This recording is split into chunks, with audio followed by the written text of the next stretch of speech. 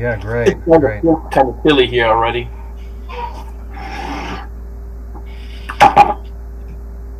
So how are you? Pretty good. Busy with a lot of stuff. Like one thing we're doing right now is the Steam camps. I don't know if you've seen the information on that, but we're working on getting a team together so we can run a number of these events in parallel early next year. So that's the current work. Also getting the whole 3D printer infrastructure, the microfactory infrastructure up and running. Yeah. Yeah. And we are doing the event in February in Belize, the build of the CEB Microhouse. Yeah. And then as far as what we can do here, so let's talk about what we can do. Tell me more about what you do. So you're an engineer and architect, because architects are required to be engineers in Germany as well. Yes. And what do you work on mostly? I mean, just any particular thing you're involved in?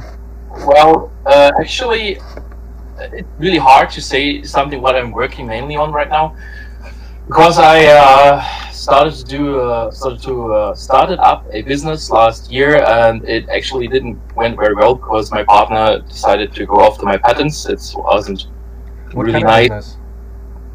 I developed a construction system, like a prefabricated construction system, which is a hybrid. So you have a skeleton of steel reinforced concrete, precast, and then you have a wooden facade with organic insulation materials also going over the roof. And then the interior is like individual, like drywall construction, and you can choose whether you want to have it in wood or steel and gypsum, whatever. And it's actually connected via a screw system. That's what the main patents are about. So even the concrete ceiling will be screwed. So I cannot talk too much about it right now since it's in the patent process. Yeah, and the overall goal is to create more than affordable housing, and at the same time, I want to follow the cradle-to-cradle principle. I don't know if you know about it. Yeah, sure. It's from a professor from Germany, actually, created. So it's not McDonough? No, as far as I know, not. It's like a chemics professor from, I think, University of Göttingen. Dr. Braungart, as far as I know. Oh yeah. But it's already like 15 or even 20 years ago, and since then they created like societies and whatnot to promote this all over the world. Obviously, this is needed. Is that taking off? The cradle to cradle kind of thinking, is that? It is far from starting really, really well, since it is, you have to think like that before you start doing that. And people changing their minds. I mean, we have this with the climate change debate all over the place. It's kind of difficult because when people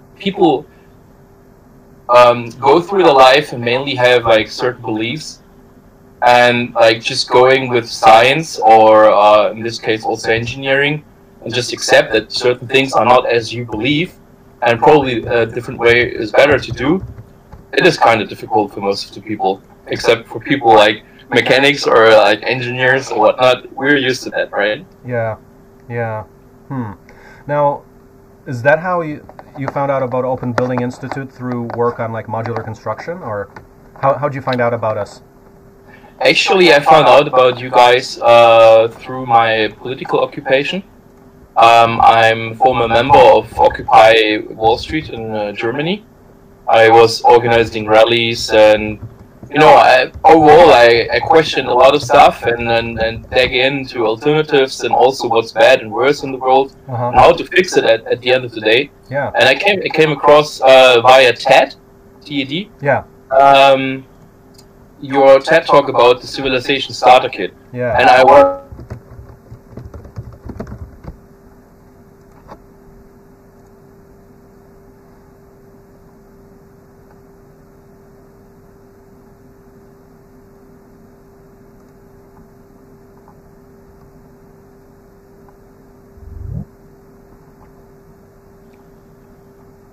Sorry, connections seem to have gotten taken off. Last thing I heard was, so you saw the TED Talk? Yeah, and I'm hooked with the idea of creating open source technology, so to say, so to speak, to help people in need or people who want to advance to thrive, basically. And I mean, I completely agree with you. The main issue is not money or willingness; it is mainly knowledge, and that's what the Western societies are hiding from people who are actually in need. And also, I must say, I'm half Cuban, so my mom is actually just remigrated to Cuba and is starting over. She's having her homestead from our family, and there's nothing right now, so except for some palms, and she's starting all over. And I'm, you know, I have a personal connection to these whole ideas. I know how bad it is in some parts of the world, and I know how great these people are. So it's not like people are like stupid or I don't know. They're just sometimes they're just simply poor and they're fighting for like everyday needs. But they have the ability to thrive, and I want to participate and help them. Yeah, absolutely, absolutely. So your mom, how come she moved back to Cuba right now? Is it just, I mean, why is that? Is it getting better there, or? Well, it is a, you know, my mom is a special person. She's like, I'd say she's really intelligent, but at the same time, she's also really special. So she's an artist. Before that, she was like I don't know how to explain it. Like she did basically business with also construction, and she was like accounting and whatnot, right? It's called Kauffrau in German, like the sellers and people taking care of the books. So. Whatnot. But the problem is in Germany, there's like you know, they invited or they let in like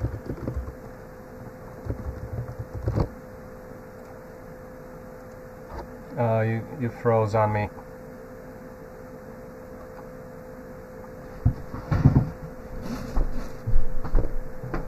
some of them say. Sorry, that's I think you're cutting out a little bit.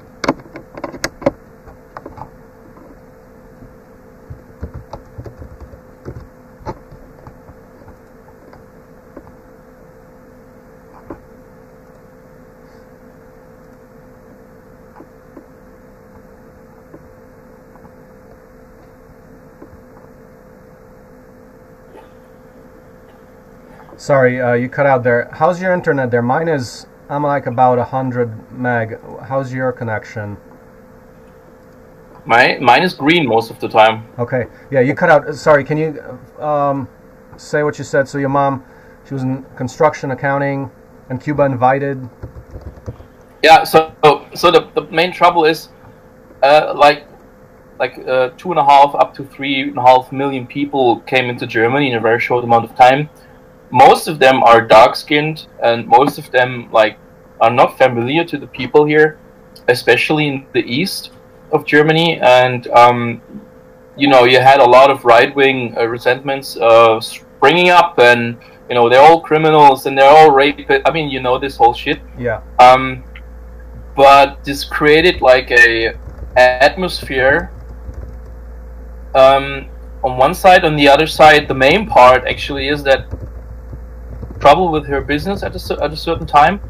And usually in Germany you have a social security network, which is like 100 years old already. So like 100 years ago, people really fought with the labor unions and whatnot. So people which don't have work get support, and their basic human needs are cared for. Yeah. And in the late 90s, beginning 2000s, there were certain governments who cut it down, or which cut it down on that. Also, they started forcing people to do stuff for really cheap money, which they actually didn't want to do.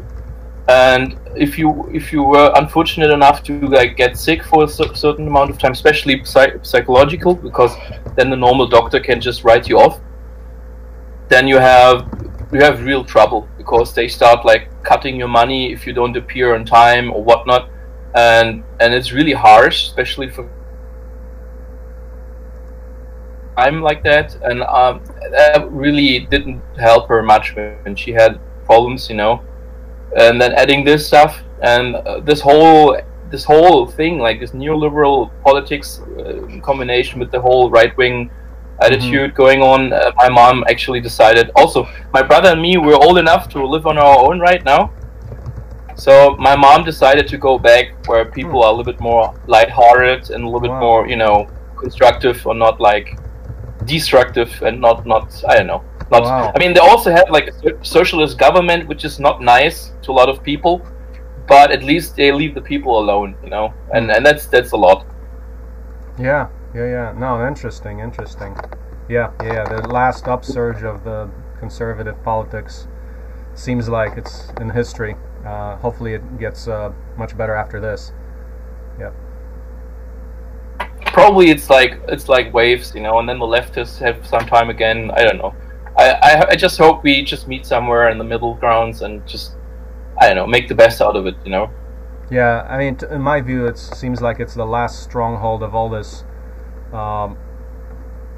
conservative poverty, like basically politicians taking advantage of poor people to become essentially our neo-fascists, new fascists of today. But I think as the abundance economy or open source comes in, that's the antidote, as it always has been, but no one knows about open source hardware yet, so it's a hard game.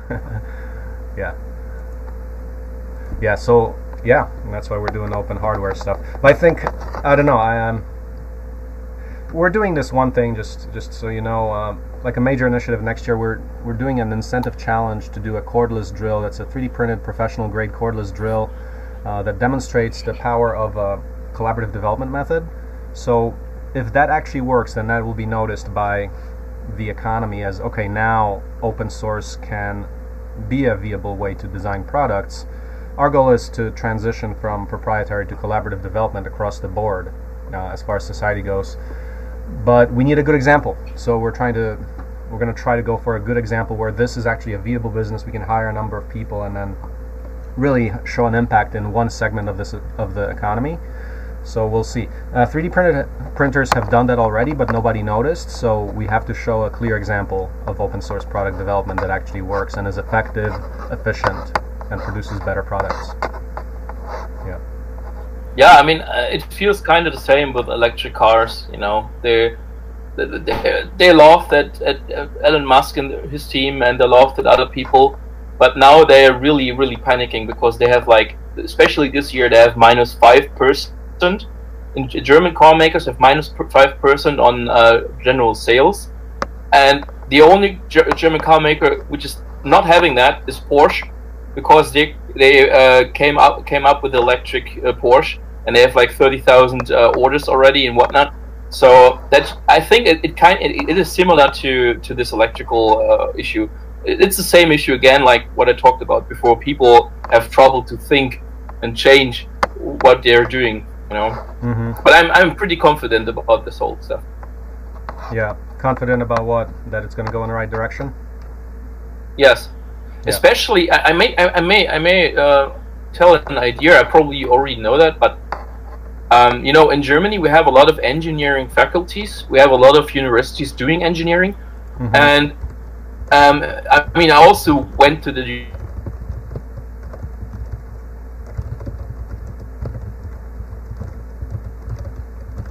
the faculties, so to make like open source projects.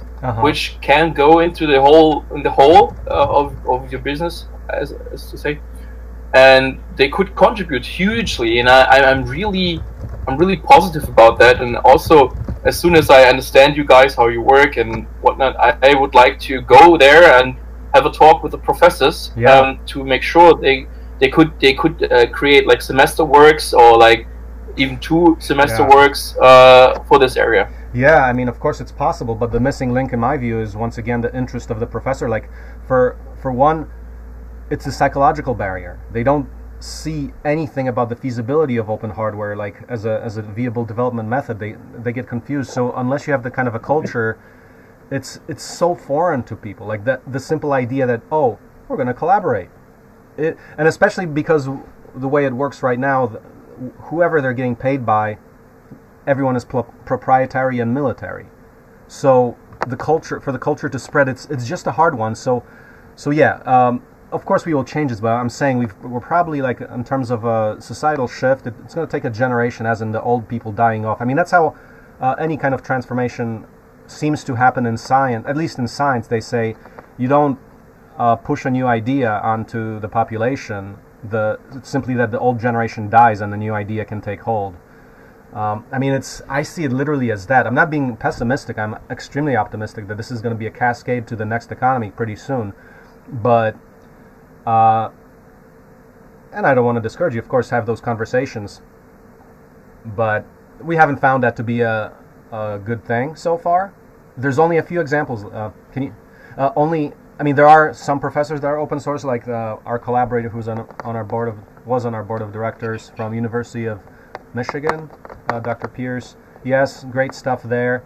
But even in academia, I coined a phrase for that, which is called academic open source, which, as far as I define it, it's not collaborative.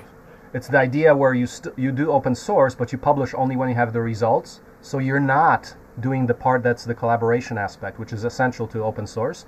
So it's been, even though for the people that are in open source academics, they can't work openly, because whatever they're doing, they're still competing for grants, and they cannot invite outsiders by publishing openly until they've got the product and they're done, which is limited of use. I mean, especially just to give you a specific example, it's like, okay, so we take the product, but we had no say in how it's developed, and of course there's going to be bugs. We could have caught them beforehand if we collaborated,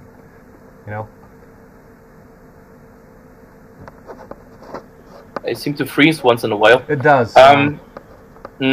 Let me tell you, Germany, or probably also Europe in this regard, is different, since the universities are 100% state funded. Oh yeah. So you don't have this kind of environment here. Obviously, they're pushing universities now to Americanize a little bit, but I mean, like, we have like elite university system, and they like compete against each other, and they.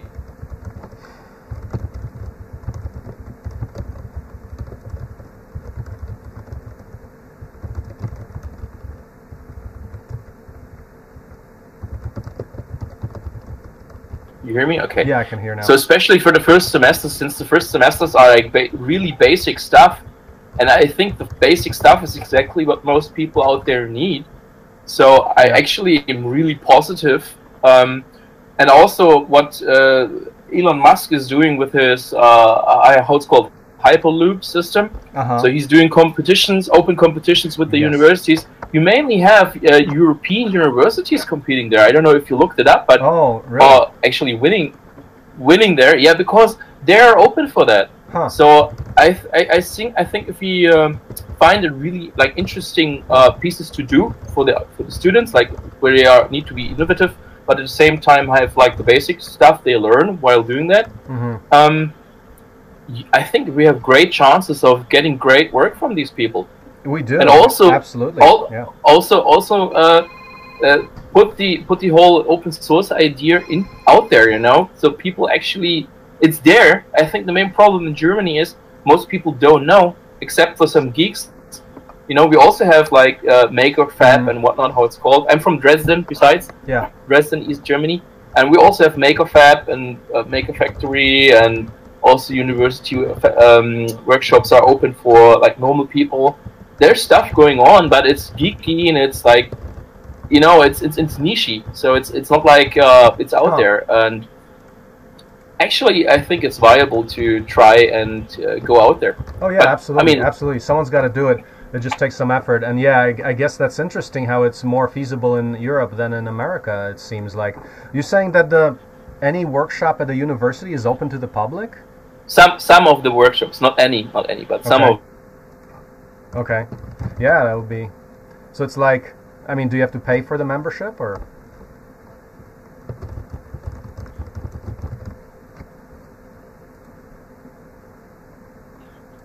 Exactly, but I think first of all, I mean, students come first, obviously, because it's for the students. Yeah. But especially in the summertime or like in between the semesters, and you really want to do something specific, especially with the 3D printing, for example, we have product designers at University of Applied Sciences at Dresden, and they have like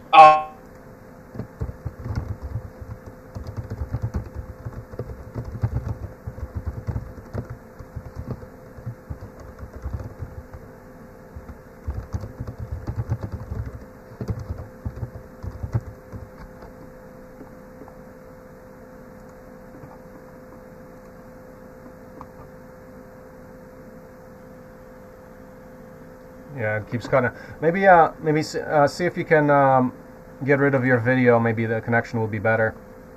All right, let's try that then. Yeah. Okay. You're saying they have product designers at the University of Applied Science in Dresden, and what about them? They have like the best equipment you can think of. They have like CMYK 3D printers. They have big 3D printers, so they can like print whole stools. They have metal 3D printing, I think, as well, experimental. They have excellent wood workshops. It's amazing what they all have. And in between the semesters, especially when there's time and when there's not too much students around, you are basically able to cooperate with the university and do like community projects or open source projects in this regard. Wow. But we also have like a huge, let's call it an open source hub. Actually, I don't have the proper name in my mind. I send it you later. They have like an old factory building, and there they have also like wood workshop. They have sewing machines, everything. And this is actually a citizens' initiative. It's rather big, and they're doing a lot of stuff. Do you have I will look it up for you right now. Wait a second. I send it immediately. Right. You said it, like Hyperloop incentive challenges. That's the way we want to go. And the idea of the STEAM camps that we're doing right now is to get funding so we can keep pumping money into incentive challenges. Because for the cordless drill, we're going to put up a $250,000 prize. And that includes recycling plastic from scrap. So the plastic recycling machines. I also see an opportunity to work together with certain foundations which could provide like prize money or I don't know, like how to call it. Like they also get some money for their materials and whatnot. Yeah. So I think you can find a lot of donors to this cause. Yeah. Send the link. Yeah. So it's called Konglomerat e.V. So this is, as I said, it's a citizen initiative. I sent it you via Facebook. Conglomerat Inc. Yeah. So that's the name, and that's the Facebook site. Actually, that's a citizen initiative with huge workshops as well, and 3D printers. They're doing project with the community in Dresden. They're actually starting to change even city politics in this regard. So they're doing like room conference every year about creative use of empty spaces, or the need of empty spaces for creatives, such as artists, but also like, you know, open source people and generally people to explore their own abilities, you know. So it's like what's the equivalent in the US? Is that like a makerspace, public? It is a makerspace, and it is a public makerspace, yes. Yeah. And it's also a cooperative, because you have shitload of people there. Dresden is a city, like with the metropolitan area, it's like 1.5 million people or something, 1.6 million. And you can imagine if you have one makerspace in the city, you have a lot of people participating, a lot of alternative people, but also just like moms doing some works for their babies, you know? It's a really cool community, I like it. Nice. Tell me more about, so like the product designers at the University of Applied Science.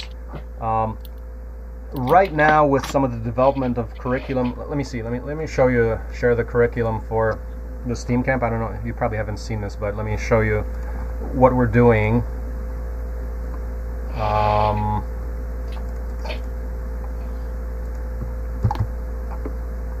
Can you see the link in the chat box of the actual Jitsi, which is bottom left? So you don't have to go to Facebook. I see it, yes. Yeah, I click there it now. It is. That's the curriculum if you go into that document at the top, click on it a couple of times, and it actually shows you more pictures of what the things look like universal access plus universal controller equals 3D printer, and then some. Very modular machines with interchangeable tool heads, highly modular and scalable. Now, there's a little bit of product development involved in this. Do you have any suggestions on finding product designers? Like, because we never worked a lot explicitly with product designers. We worked a lot in the open source community, which has limited ability to deliver on schedules. But if we go the route of product designers, do you have a lot of familiarity with working with product designers? Yeah. Actually, part of my best friends are product designers.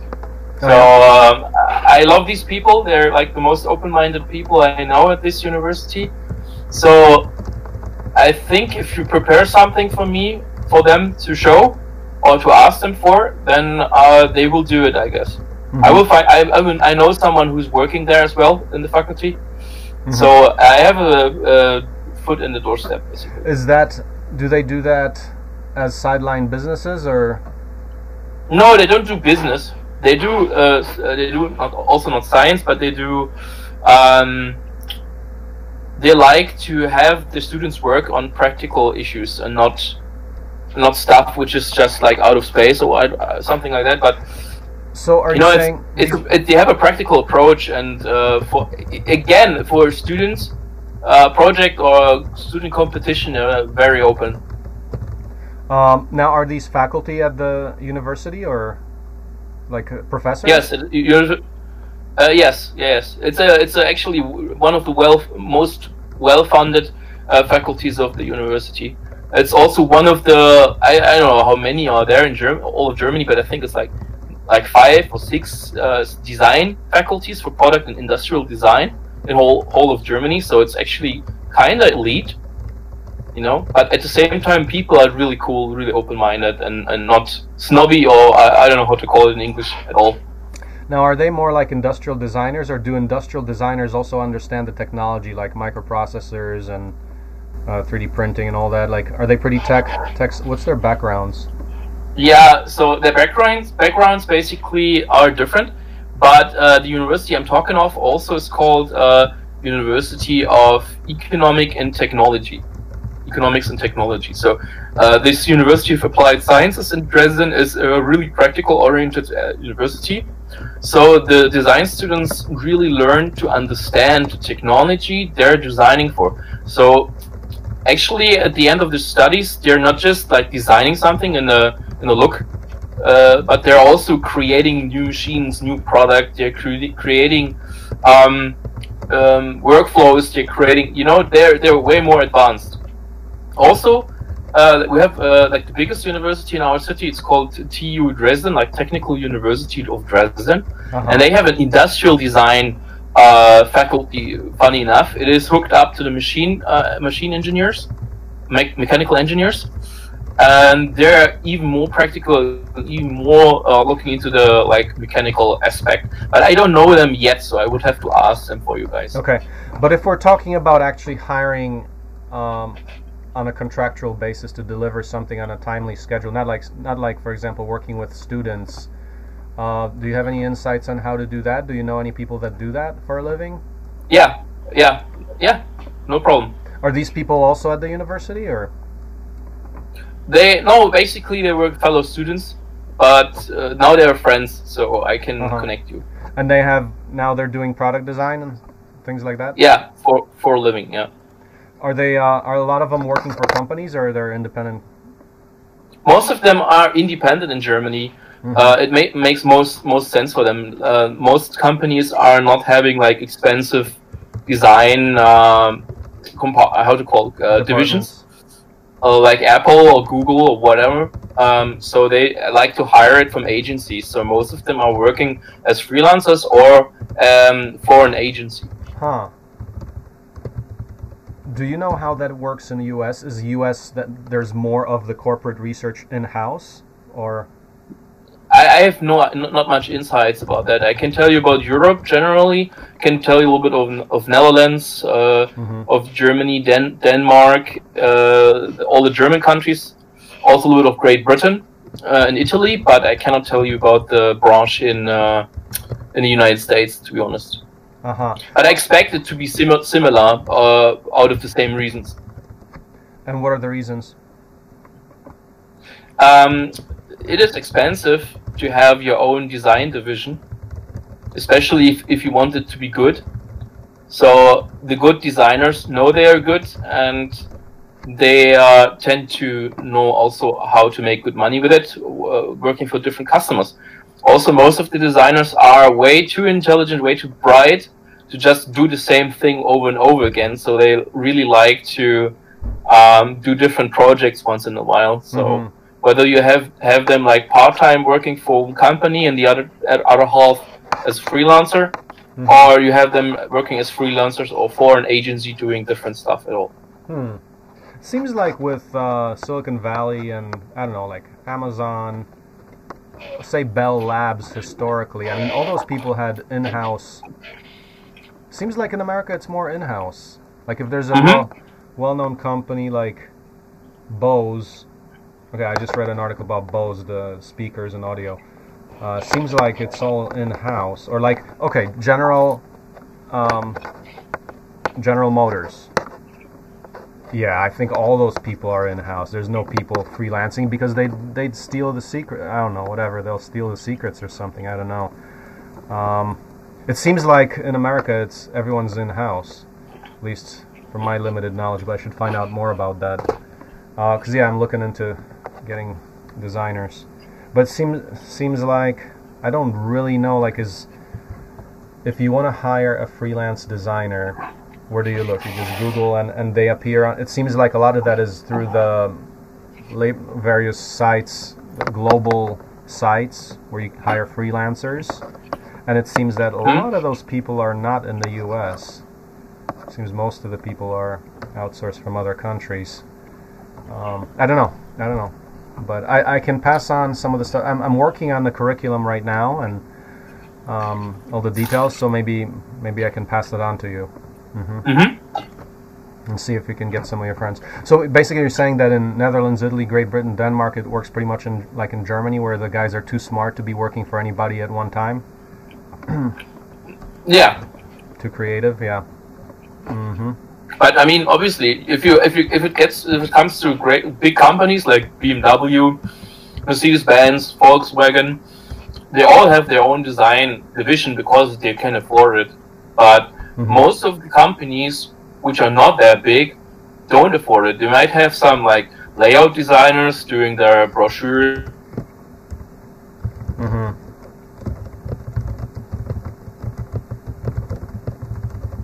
They are inside. Yeah. Okay. I just give you an example also. Just wanted to tell you, you might have in-house design divisions, but especially the car manufacturers, they actually take in agencies. So they have a gig, they want to create like a new product line, new car line. Then they realize, okay, we have these guys are doing the same thing for like 10 years now. Probably it's good to have someone new in. Yeah. And then they come to Frog Design or other big design agencies, even from Germany or Japan, and invite them. You know? Yeah. And then just to get input, or sometimes even as project managers to create a complete new line. So that's quite common in industries also in the United States. That's what I know for sure. When would you go, like Frog Design, what's the cost? Like $100 an hour for engineers there or something like that?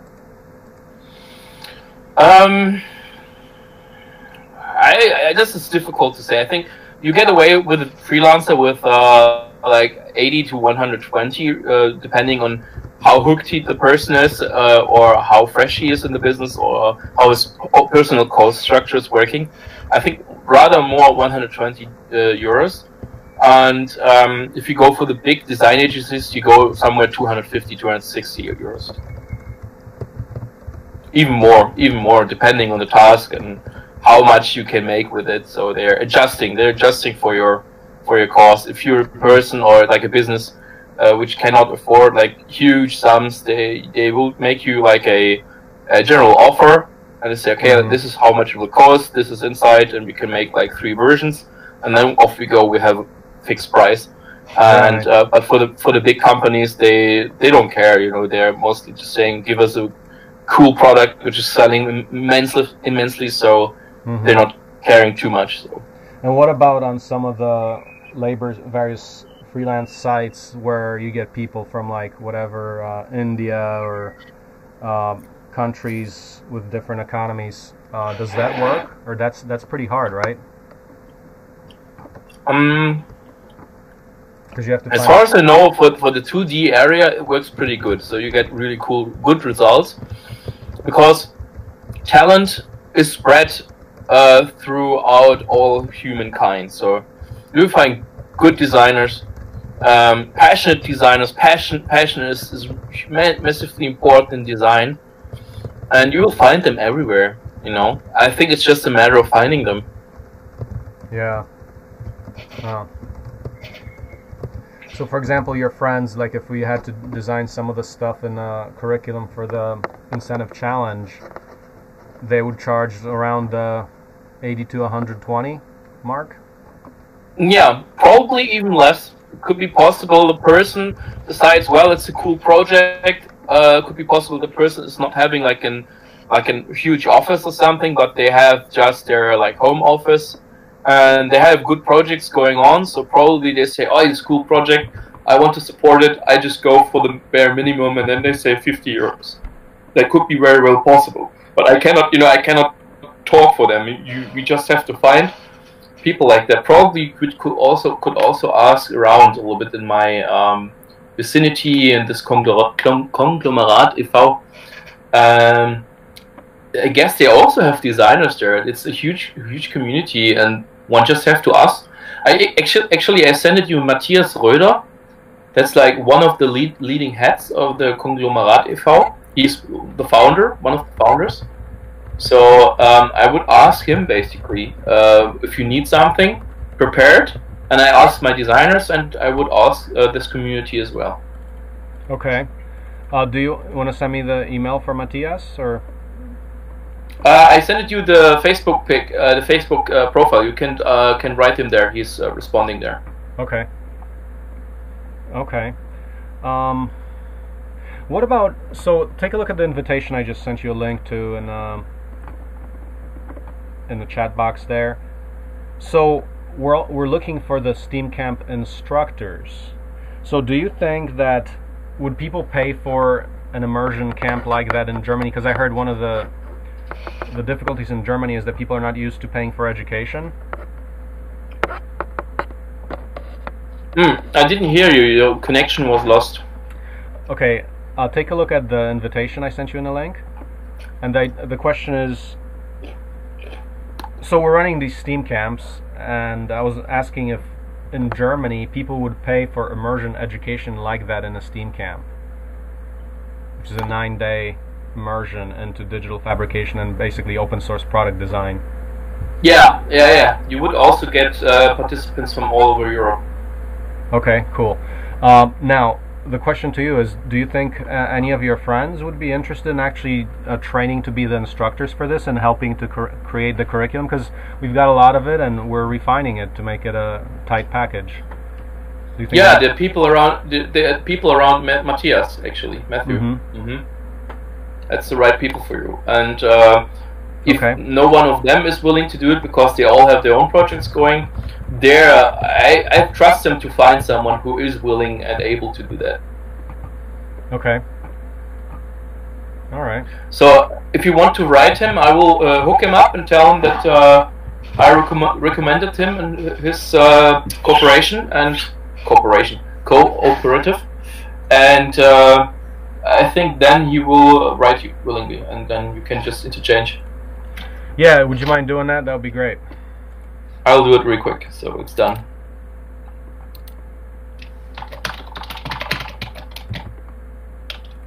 I also pretty sure he knows you. Like okay. And So do I still want to contact them through the Facebook, or can you give me his email, or is that the best place? I don't have his email. I just have his cell phone number. So Facebook is the best place. He's responding there, and through then the messenger? he will give you his email if you want to work with you. So I guess. So just do the messages on Facebook. Yeah. Okay. I introduced you now, and then I think he will respond to you. Cool. Yeah, that's great. Hey, tell me, Marcin, you have a Polish name. Were you born in Poland, yes, or were you born in the United States? No, I was born in Poland. I came when I was 10 years old. I see. So you're American now, but you still got the European vibes going. Yeah. European vibes. What do you mean? Thinking about future. This whole socialist. I mean, Americans also like their communities, but I think you have a different view on things. So that's what your parents gave you, my opinion. I think the different view is the idea that I came from a country that was materially deprived, and I saw the prosperity in America, and I started to question, why is it so different? And now I think fundamentally about material abundance as something that we need to solve for society if we're going to evolve as humans. So it was the idea that tanks were rolling down my street and we had to wait in line for food, and now it's different. So I want to make that available to everybody by open source creation of abundance. Yeah, I see. Yeah.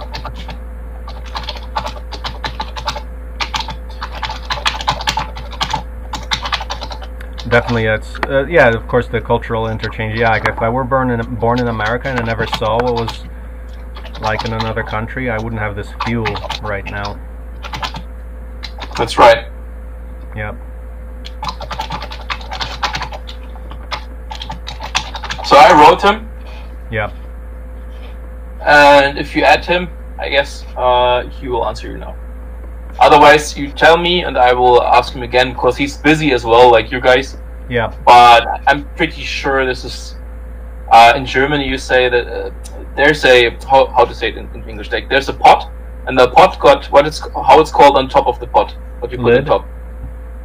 Lid. Yeah. So there's a fitting for each of the both, and I think this is rather it. So did he found the makerspace? Yes. Is it actually like a fab lab type space with fab lab equipment? Like meaning part of the Fab Academy stuff, or no? No, that's the whole private initiative. This is not connected to the universities. Right. Did he ever go to the Fab course, the Fab Academy? Did he go to that? I have no idea. That's the question you have to ask him yourself. Have you heard of the Fab Academy? Yes. Yeah. I don't know too much about it, but I have an eye always on the whole scene. Yeah.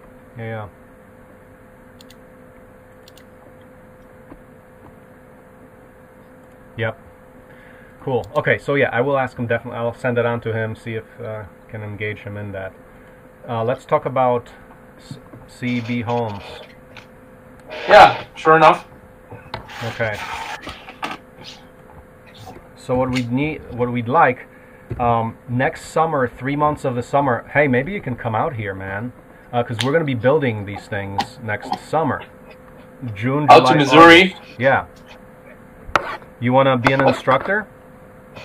Sure, why not? But the question will be more whether I will have time or not, because next year will be my startup year, That's going to be your startup year? Yeah, because I'm retrying the whole business with new people. Okay. I would like to be honest, but I will have to see. Yeah, because what I was thinking is, so I want to get a bunch of instructors there and pay them something that works, but I would say like 2 weeks. Would you have? Well, you don't know anything about your schedule, but I mean, would 1 week be more realistic than 2 weeks? Because I'm thinking. To be honest, if I fly towards the United States, I'd rather stay 2 weeks than one, because it's a long path, right? It's a long way. Okay. So I also would visit my relatives in Florida and then go for Cuba. So I guess it would be like a full week of travel for me. Yeah. And rather have a long stay than just a short one. Yeah. Yeah. Because then the incentive for you would be to actually build what you're trying to design, which makes it much more real for you, right? Yeah, I actually love that. I also can tell you, you know what? I need to go somewhere. I need to go for the, how it's called, refreshment room for like 5 to 10 minutes. Okay. Would it be okay to continue our talk afterwards? Yeah. Yep. Go ahead. Sure enough, then I will be back in soon. Yep. Sorry. Yep.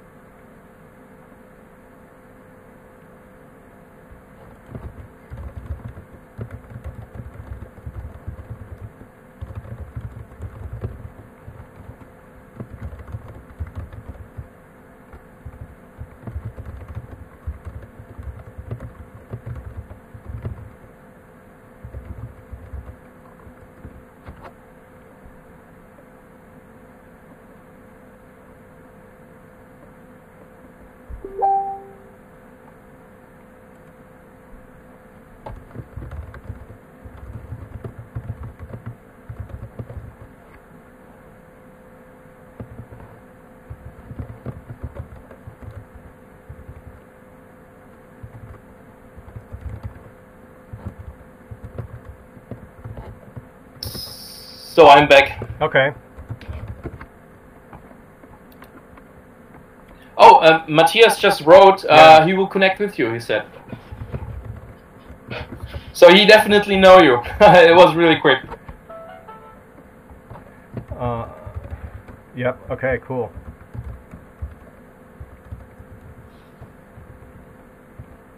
Great. I'm communicating with him on chat to see if he's available. I want to talk to him as soon as I can, because this is I'm doing that full time right now, trying to get the team together and get all the products designed.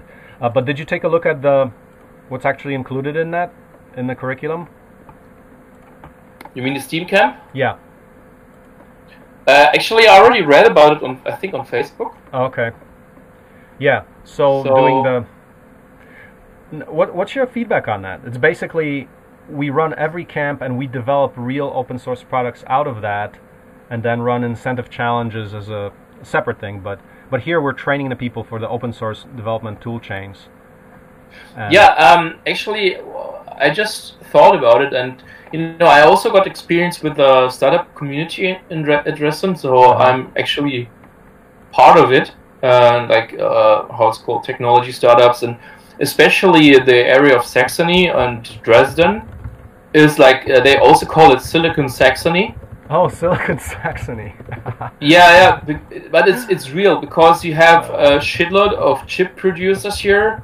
You have global foundries. You have I think, oh my goodness, I don't know all the names, but there's also a lot of software startups around here, for Germany, for Europe, really big ones. Or for example, one of the famous ones is Lavu. It's second after Tinder in this whole dating market and worldwide.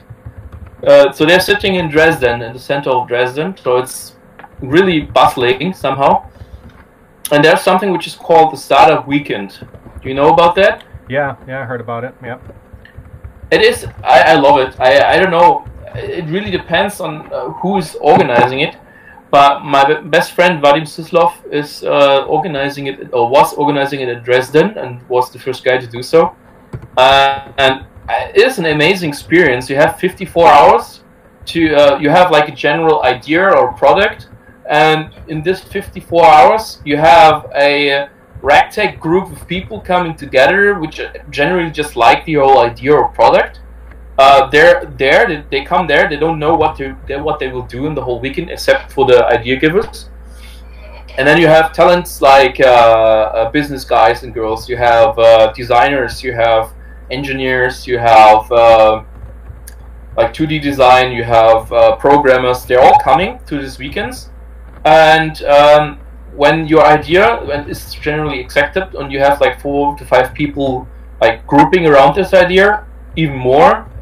Then you have this group, and you do prototyping, or you do business prototyping to be said. So you create the whole business idea in one weekend, and it should be viable. And you have coaches around, experienced business guys and girls. You have professors around for specific parts. You have tutors for design tutor. You got programmers. You can actually, as a team, you can book them for free. Just say, okay, I want this guy, I want this girl, I want him, and I want the input of these people for my idea. And this whole concept of Startup Weekend, man, it is just love, It's just a fit to the whole open source idea you guys are going after. So that's just one link, in my opinion. It's another link in the whole chain. No? Wow. Tell me more about it. Who pays for it? So the Startup Weekend actually is you pay a fee, but the fee is just for the general costs. You're not paying you're not paying the tutors, you're not paying the professors, you're not paying the coaches. You have sponsors going. You have the Kaufmann Foundation and Google helping out with it, and it is actually an initiative to show young people and show students and show also creative freelancers to show them how much is possible in one weekend. And then when they're part of a great and passionate team, they can do a lot of stuff in a really short amount of time. Do you come there with a team already made? No, you can come with a small team. I mean, if you have 10 people, obviously you shouldn't attend with 10 people, because the whole idea is to get into new ideas you don't know about and just grab it, look it through, test the idea, go out on the street, talk to people about, would you like to buy this product, or, do you have this problem as well, how would you like to have it solved? And then you go back in and you do prototyping, and then you go back out in the streets and reevaluate. You say, okay, people, this is my idea, what do you think about that? You call companies probably and ask them, well, do you have this and that problem? And at the end of this weekend, you have a ready-made business plan. You have, and this is not commercially interesting enough. It is for the sake of bringing people into the startup idea. And do a lot of people actually start up those businesses, or it's more? Actually not. But this is not about starting these businesses. It is more about learning how to do it, and then apply it for your own life, for your own projects. Learning this whole team building. I mean, in 54 hours, you build a team, you build a product, you build the idea, you build the business plan, and then you could go out and do it, you know? And it is basically to show the people what they can do and how to do it. But, I mean, you could use this format or similar format for finding or creating business plans for open source products. So it's pretty much like a practice exercise, and people typically do not commit to what they started there, but go on to their own projects? Yes, and but you still have this, like, I'd say like 10%, 10 to 20%, depending on the event and the people attending. You know, you cannot generalize all the time, but somewhere around 10 to 20% are actually going after this business idea then, which is really good, and then they stick with it. You can see that. I mean, we had this like 3 or 4 years now in Dresden, and so we kind of have some kind of statistics about that. But I guess if you asked a whole, like, the organization behind the Startup Weekend movement, which is also global, if you ask them, I think they can provide you with numbers as well on a global scale. And you're in Dresden? I'm in Dresden, yes. Huh. So do you think, like, just start, so I mean, for example, the STEAM camp, like practically now, if I wanted to develop some of the curriculum for STEAM camp, I mean, there's some highly technical knowledge there, like people have to be pretty familiar with stuff. I mean, am I going to find that kind of talent, people showing up, or? Yeah. But you obviously, you always have a team organizing it, so team is changing every year, since mostly students are helping to organize, except for some staff, which is always there. And yeah, and then it depends who you ask. You know, you're actually kind of actively asking specific communities, because you want to have a certain amount of designers, you want to have a certain amount of programmers, and so on. So you have, like, there's one part which is like random, just people who want to attend, but you also make sure you talk to specific groups, right? So in this case, you would like to talk, or you would try to talk to the engineer community in Dresden, or in Germany, or whatnot. And so you have one person going after the engineers, and with the person is calling the professors, the person is calling universities all over Germany, for example, if you really want to make it big, or just make sure there's a lot of engineers, and goes for the university. Then you have like some kind of, I think it's called student councils in English, so like student organizations for the engineering. And then you go there and also ask them, and yeah, can you talk to the students as well? And sometimes there are events, and the people organizing the whole thing going on the events for mechanical engineers, and then just talk there, or probably find a professor who's willing to let them talk to the students. It's actually, we also did this already, and then you can pitch the whole idea to the whole students, whole room of students, you know. So that's how it actually works. There's a lot of work behind the scenes. But at the end of the day, I think it is worth it, because you plant a seed in all those people, and it's really amazing. It gives you a lot of energy and opens up your mind for a new path. Yeah. So the key to like for example, for the STEAM camp, like say we want to do an event, the actual event in early 2020, right? Is there enough, like, if we found the talented people that can come to this, then yes, we can get some work done. But is there, like, that's all your responsibility, right? You have to make sure those people end up there, or also because there's other teams there that, I mean, do people just attend that, like, just to go there, like, without an invitation? Yes. You have invitation. I mean, you don't invite, actually. You don't go and say, okay, you're a mechanical engineer, I'd like you to attend the event. You also do that, like, on a personal level, but actually you just make sure you talk to specific groups of people. And then from this specific groups of people, you have people attending who really like the idea or who are interested. And then you have let's say you have 1/3 is like that, and you have 1/3 random people, and then you even might have up to 1/3 of people coming from the international startup community, from Berlin, from Netherlands, from London. We had people from London, from Prague, because they like the format. They really want to know new people, new city, and they come over and just participate as well. Mm-hmm. How often do these startup weekends happen? Well, as I said, it depends on the group organizing it. Usually you have some private initiative, some like students initiative, or just generally enterprise-oriented initiatives, and they organize it. And when they organize it, it just happens. In some communities, it happens twice or even like 4 times a year. And in some communities, it just happens 1 time every 2 years or something. It just depends, you know? Okay. How many have happened in Dresden? I think 4 now. But so you also had like different kind of events sprung up from this whole thing. You know, as I said, people go home and make their own stuff, and then you have like you had hackathons with a similar idea. You had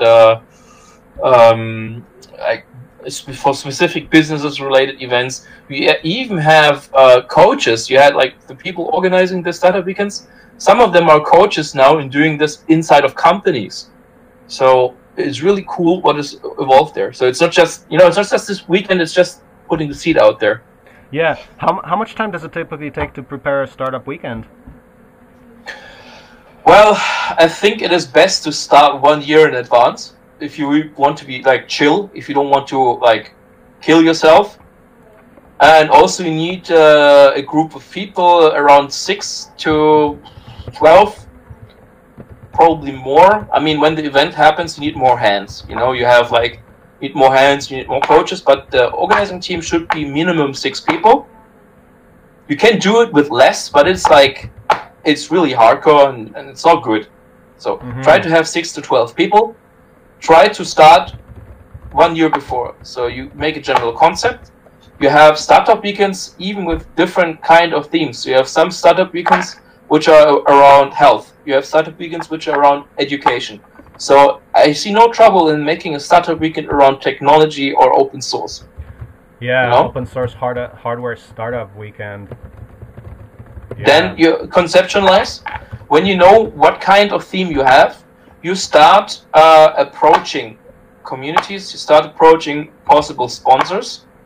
So that's a really big part. You need to have 1 or 2 persons doing the sponsor part full time, or like not full time, but you know, next, like how to say, that's their job in that event. Okay, that's their job to tend to the sponsors. Find sponsors. Create, like before that, you need to create like sponsoring packages. So when you go for startup weekend and apply there and say, yeah, we're a local group, we want to do that.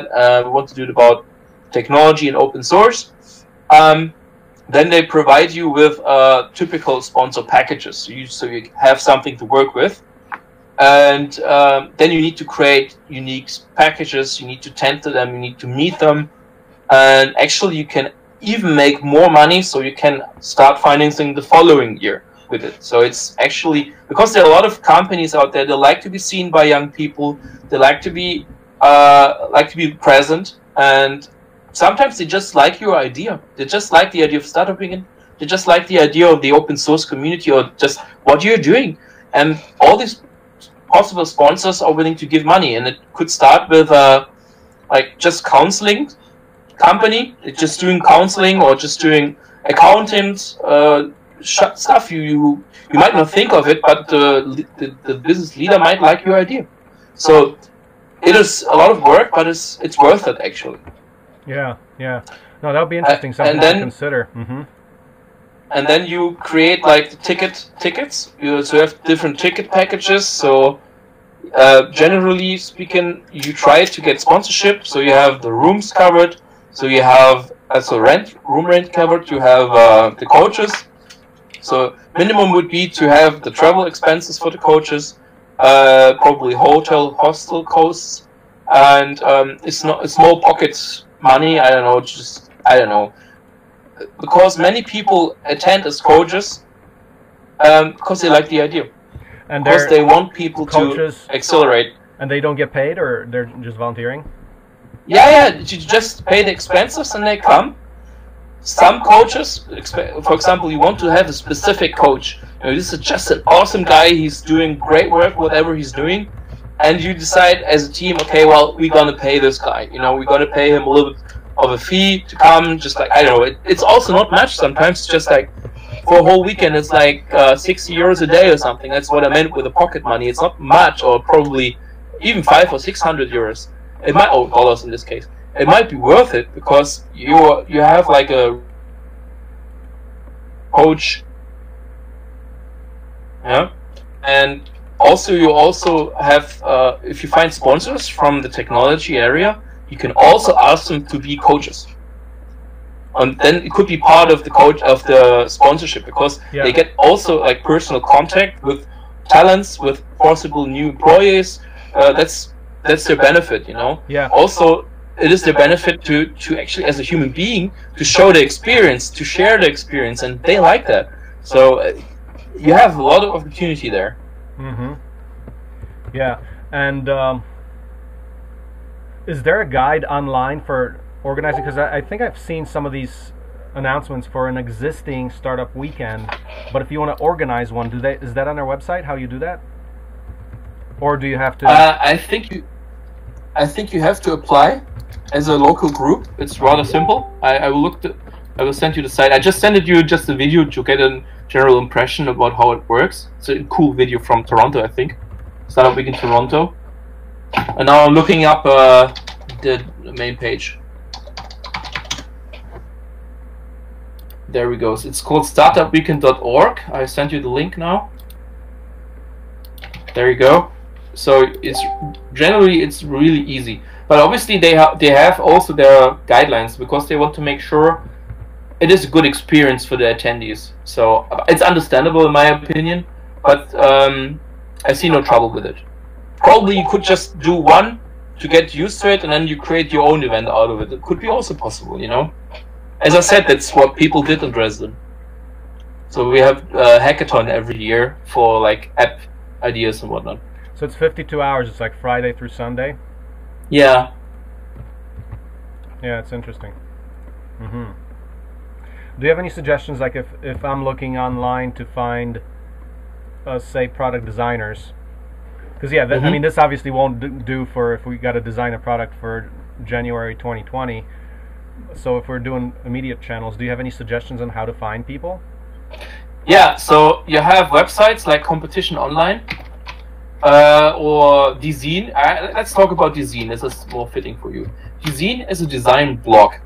Yep. So you need to look up this vlogs, because the specific group you want to target, they're reading these articles. Mm-hmm. They're for free. They're daily, and Design also is open for ideas like that. So you can get the article there, and then you actually attend already to the group you want to attend to. And then you have students mainly, or like young designers, and they might be hooked and they might join. And I don't know how much people are reading the zine, but it's a shitload of them. You have architects, you have designers, you even have tech geeks reading it. So go ahead and find these magazines and these blogs. And then the people that write those are my potential candidates? Yes, you ask them, you talk to them, you attend to them, you say, well, that's the idea, it's a non-profit, we want to get people together, we want to like evolve the whole idea. So I think they're open for it. If not as a person, then as a journalist. Mm-hmm.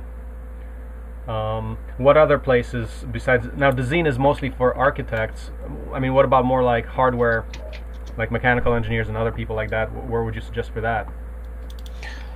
There are specific magazines as well. Let me look it up real quick. You also have YouTubers. Don't underestimate YouTubers. So yeah, I don't have a lot of luck there, man. Because a lot of any of the well-known ones, they don't have time. But yeah, there's definitely potential there. As far as like, I think the goldmine could be the Fab Academy people, graduates. Mm-hmm. Well, obviously, that's another group you want to attend to. Who else? Sorry, who? That's another group you want to tend to. Mm-hmm. Yeah. Yep.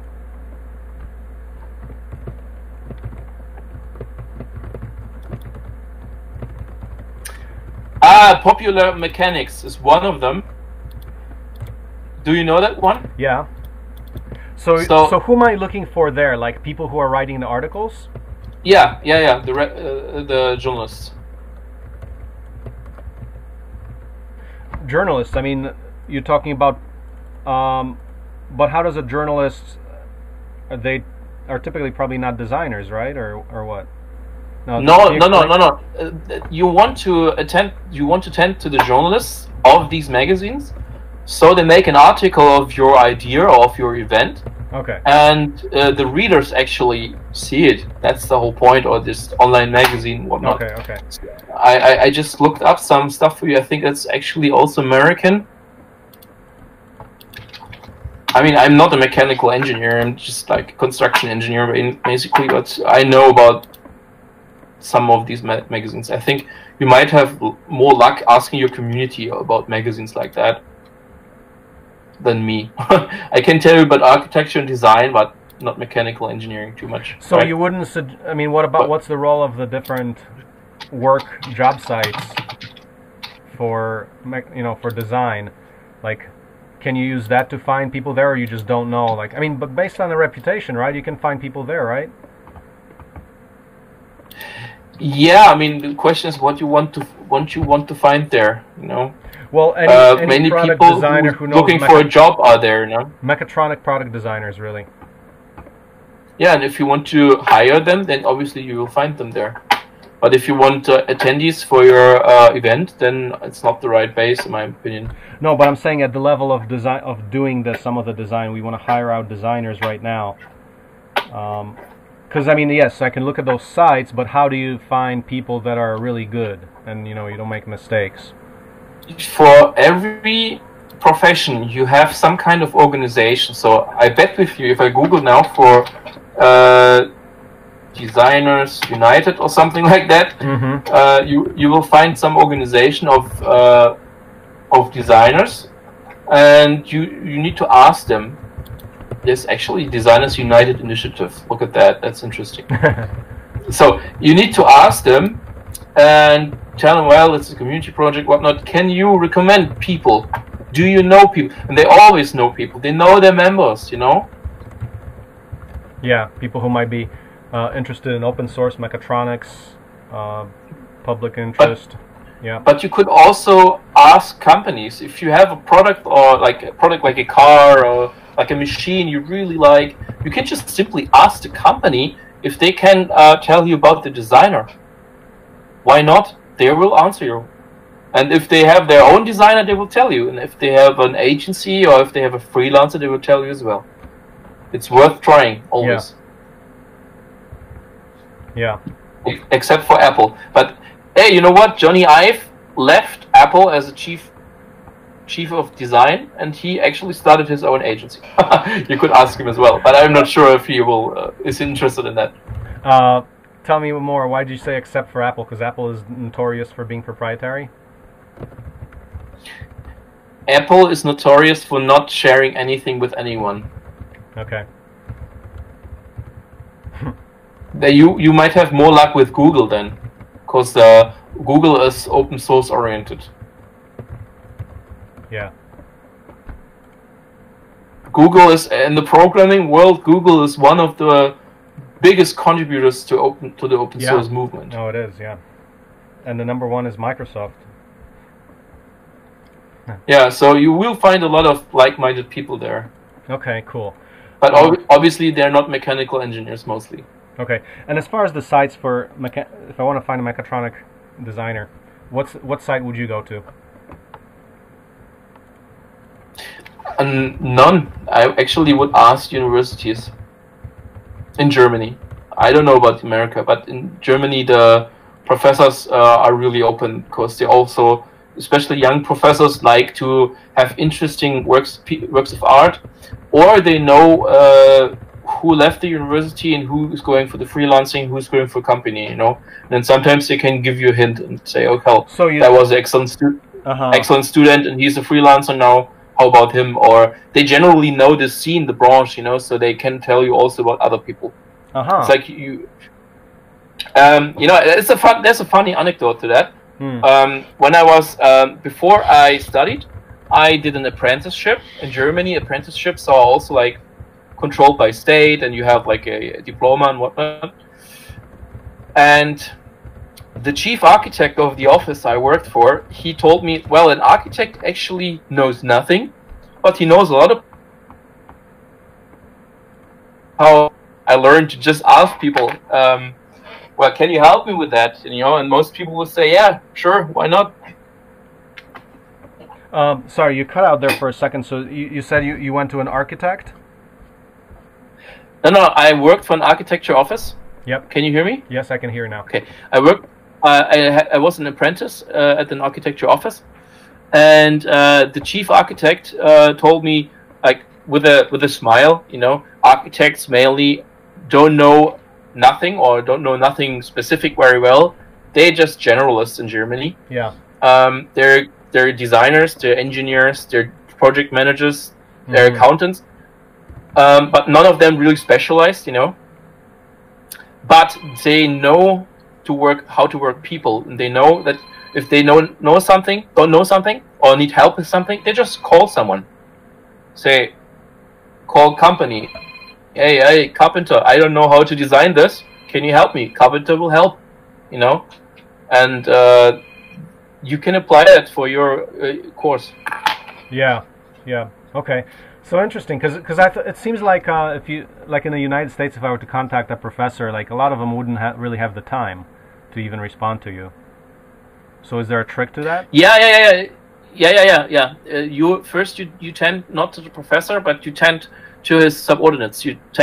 Every professor on the whole planet, I guess, they're doing their work, okay, but they always have subordinates who are preparing the stuff, even giving lectures. That's the people you're talking first. You want to find the friend there, and if you got the friend there, he will constantly poke his professor and say, well, there's something. Hey, there's something. Again, there's something. And then one day, when the professor got a free space, he's looking into it, and then he got someone explaining it to it face to face, and then actually you're good to go. That's the secret sauce. Finding a friend which is working with the professor. Yeah. Yeah, that's interesting. So when you look up a professor, like some mechatronics lab or whatever, their assistants will be listed there, or I mean, how do you find those people? Yeah. Or you just simply call their office. Okay. And you call their office and say, hey, I have an issue, and I want to work with the professor. Is there someone who could look into it first? So just to know if it's something for the professor, or the professor would like it. And if the person is not rude on the telephone, they might give you an email of the specific person then. Okay. Or sometimes you even have students. If you reach students through magazines like Design or whatnot, they might even go for the professors themselves and ask them about issues. So both works.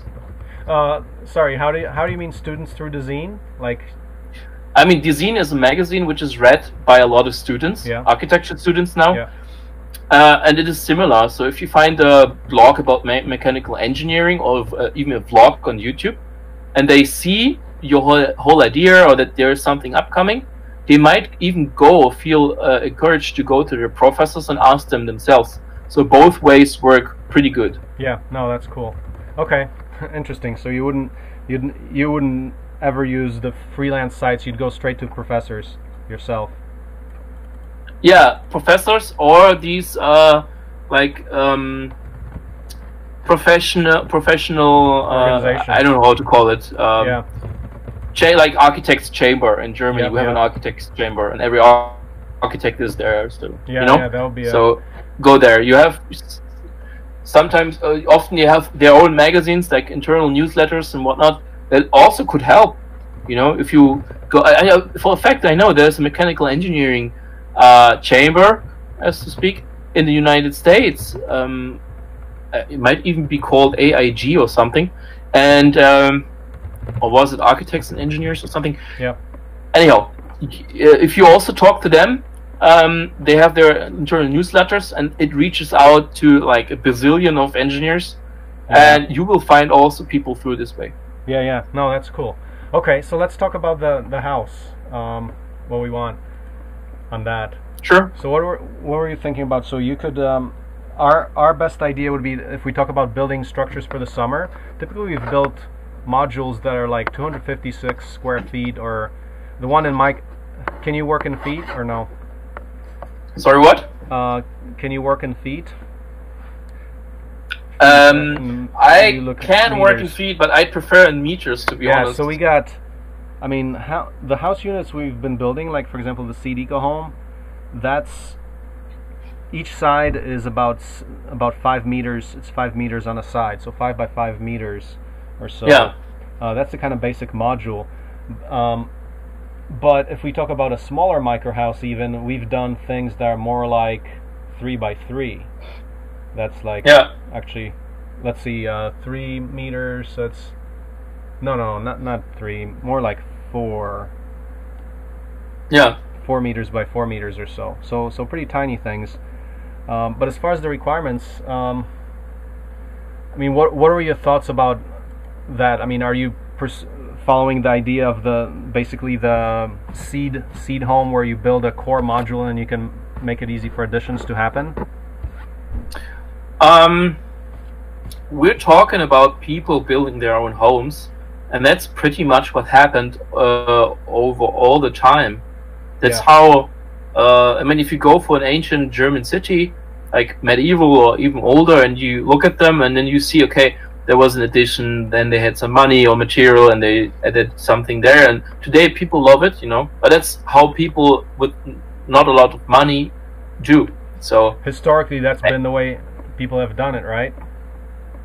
Yes. So I'm interested, and this is not usually, I have a customer coming, and they have coming to me, and they have some problem or some idea or some lot of land, and they want their house, their home, and then I do like 3 designs, and then off we go, and then they have their home for their needs. I always try to be like flexible and for example, make the interior walls out of drywall so they can interchange the usability of the rooms, or do the statics, so you could even do a business out of the home, so you have like a little higher statics.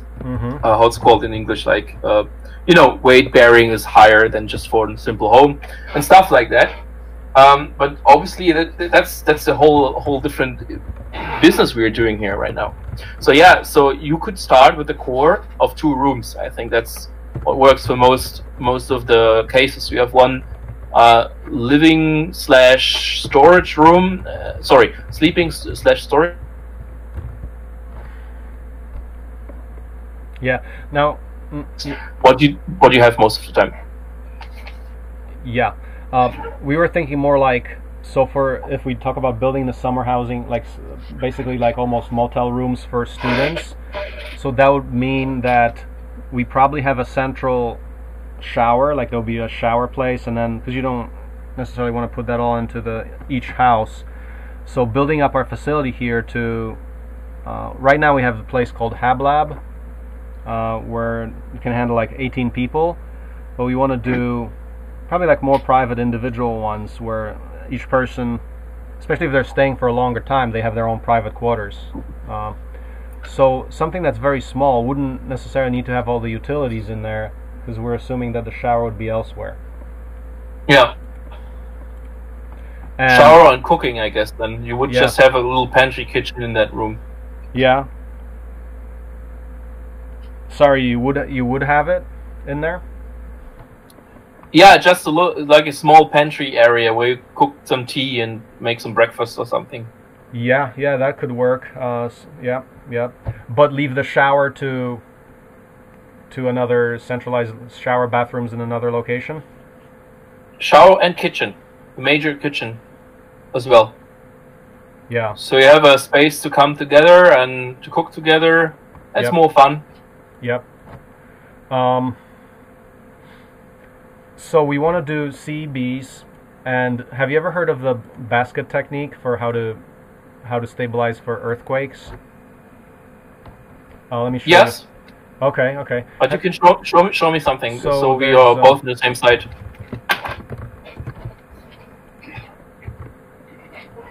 Take a look at this link in the chat. So look at the video there. Pretty bullet, and it's if you go to 2844 in that video. The first video? Yeah. So hurricane-proof, tornado-proof. It's a Which time mark? You can't blow this down. You cannot. 28. That's a fact. 56. Seismic reinforcement. 2900. Yeah. About seismic reinforcement. This guy uses this mesh on each side of the wall, and that's the idea.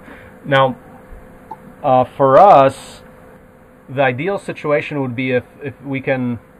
I mean, there's many ways to build a house, but ideally, like, they have some common, like maybe a wall is common, so you make like a row house, or even going up vertically if you make like a 2-story thing. But I don't know, maybe that's getting beyond. But if you think about modular stackable construction, that's how we would like to treat it, you know.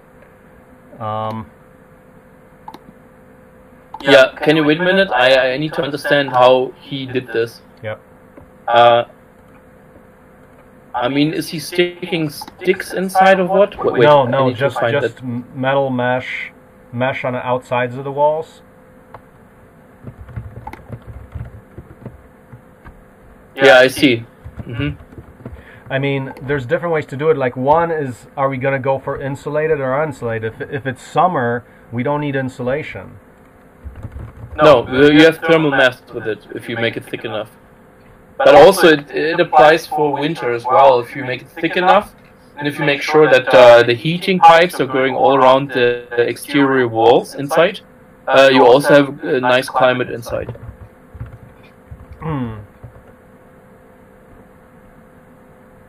In Europe, this kind of heating was first applied on like ancient castles, because they tend to be really cold and nasty. And they did this, and they found out that when you apply the heat to the area which is the coldest, the rest of the room will be nice and cozy. And also these surfaces are heated up, so you have less cold radiation there. Is it because of improved thermal transfer? Because it's cold? I mean, generally you have in Germany you have how it's called, radiators, and radiators work by having an airflow going past them. Right. That's why you like to put radiators below windows, especially if they're big. So cold air streams down at these windows, it's cooling down at the windows, and then the radiator is kicking it back up while heating it up. And then you make sure that this cold air stream is not going on the floor and on your feet by basically blocking it with the radiators. But it also means that you have a constant flow of dry air in your room, which makes a bad climate. That's why floor heating is better, like generally speaking, because you have don't have an airflow like that. You just have like thermal radiation instead of airflow heating. And if you with the floor heating, if you want to apply that, you know how floor heating works, right? With the pipes and stuff. Yeah, we've done that. That's what we've done. So here, yeah. when you have like a big window part, you put the pipes closer together, probably more pipes in front of these windows to have the same effect. So if there's there's more cold air in that place, that's why you putting them more densely together, and then you have an even temperature all around. But if you're okay with like wearing shoes in the wintertime and have if you don't want to walk bare feet on your floor, then it's enough to just put up to 4 to 6 copper pipes around the outer walls, and then these surfaces which are the most cold in the room, which could possibly create like cold radiation. It's physically that's not correct, but like radiate colder air or colder temperatures. If you heat them up and thoroughly and all the time, which I mean you have the heater on in winter all the time, so if you heat them up, you have a really nice climate inside the house as well. Yeah. Yep. And it's actually it doesn't have to be copper pipes. It can pipes made from anything, like even plastics if you want to use it, or metal. Just put them on the bottom part of these outer walls. Just put them around, and then you have a nice climate, and you use less material, less if you would do it with floor heating. Mm-hmm. So for a house that is 4 by 4 meters, what would you estimate the cost would be for a basic, super simple house? For the heating? No, for the entire house. Like what kind of cost structure? It has to be relatively low cost, assuming we're using our own CBs. Now the other thing is, I wanted to say, the way we've built things like the Microhouse. So have you seen our Microhouse? Yes. Okay, the Microhouse. Typically, what we do is we frame in the wall, the window, as an entire 4 by 8 foot. So basically a panel. And also the door, we frame that in. We frame all of that and then build the bricks up to that. So it's like very modular. You can have, at the same time, people can actually be making well, first of all, multiple modules can be built in parallel. Like the carpentry modules are built in parallel. So it's highly lends itself to a group build, like say 24 people working at the same time. So design it for that with the modularity swarm build in mind. Yeah. So it is not working out. I cannot tell you how much it will cost because you have completely different market over there. Trust me with that. You have different products. You have different prices. The whole society works differently. In Germany, you have public health and public schooling, and people. There's a different price structure. So that's what you will have to find out by your own. What I can help you with is creating material lists. I can tell you what is good, what is not in terms of products to use. A lot of products are also over there in the United States, right? Or similar products. But you will have to ask companies or warehouses yourself. You will need to look it up yourself and then just add it. I can help you while creating some Excel sheet where you can just put the numbers in. Mm-hmm. But at the end of the day, you have to apply it for your own market. Yeah. Can we do that in this first iteration? We do a house for the summer, so we don't need the heat in there? Mm-hmm. Yeah, sure enough. But you should. I always do it so it works universally. So there's no big trouble for me just making some heat calculations and then put in some. Like some general. I mean, you want to know what the heat or design it so it's modular, so it can or cannot be used as needed. Isn't it? Right? Yeah. So if you want to add later this kind of heating, then you're good to go. Yeah. So think highly about a modular approach where it's like do you think you can design it in a panel-wise system, or you're thinking about 4 by 8 modules, so we can do a system that's like, say, 4 meters or 5 meters or 6 meters, depending on how many modules we use? This is not something I do modular. So you could. I mean, as I'm a professional with this whole issue, so with prefabricated building. Yeah. And actually, I didn't go into prefabricating installations because they're always different. They will always use different materials, different products, different techniques. That's why this is. I mean, you could make up a general case, say, okay, this is how we would do it. This is 1 or 2 alternatives. But at the end of the day, this is not something you can automate somehow. Or modularize. But what you can do is make sure that the building structure is actually accommodating it, whatever you would use. Yeah, yep.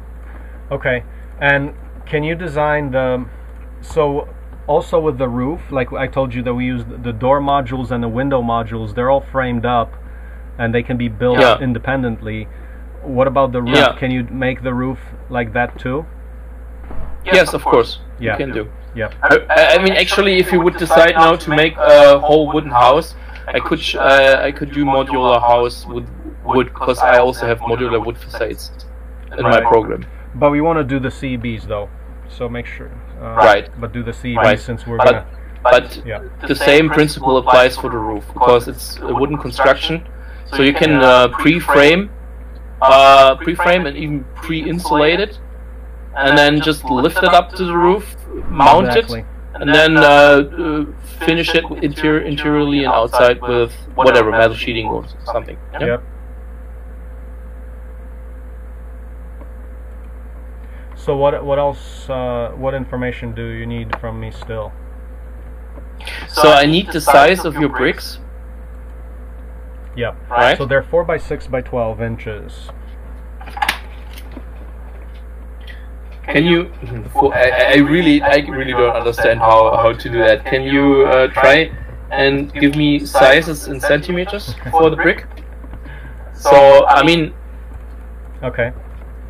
I can learn to do that, but there's, as an engineer, the whole world is working in metric system. Even Great Britain, where your kind of system is evolving from. So I got some. I don't like to work with that anymore because it's not scientific. I hope you understand, but I can measure in how it's called. I will work with your measurements, right? It's 30.5 centimeters by 15.25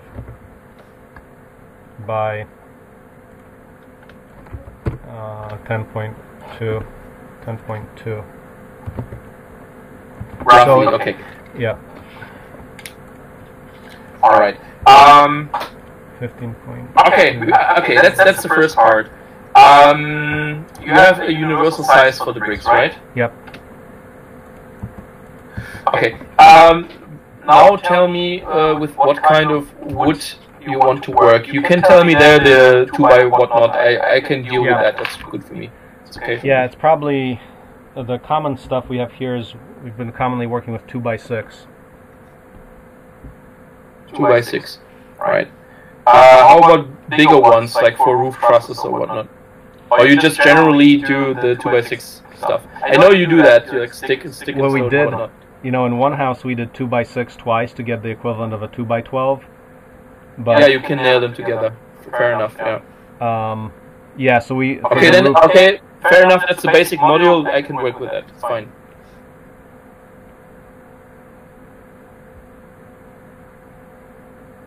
Yeah, that way it's light.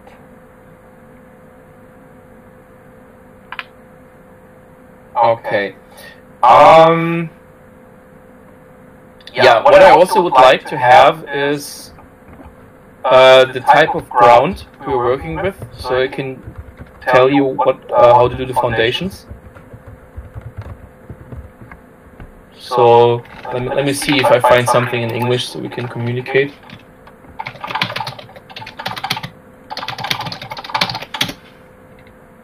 Soil types. That's called soil type. So which soil types are there? How generally is it made? Like more sandy? Is it more with clay? Is it more rocky? Or I don't know. So generally, if you just have like common ground, as to say, you have like 1 meter 20 deep foundations. So you're below the freezing.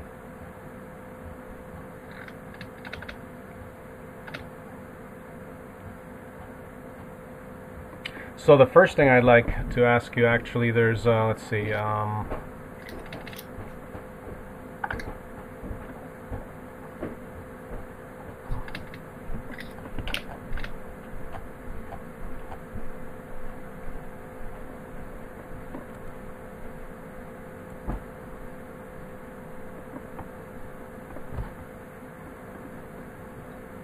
I'm listening.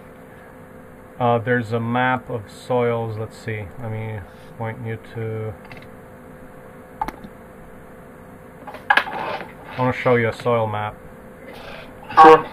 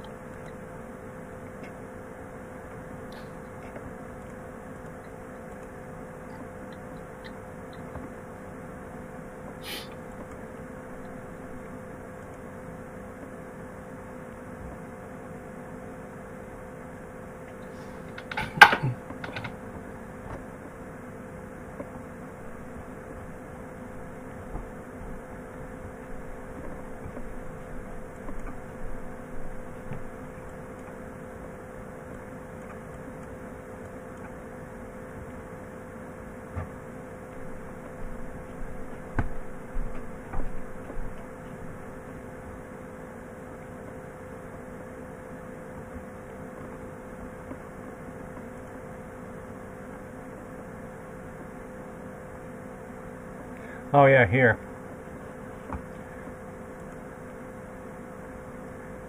So yeah, the area between.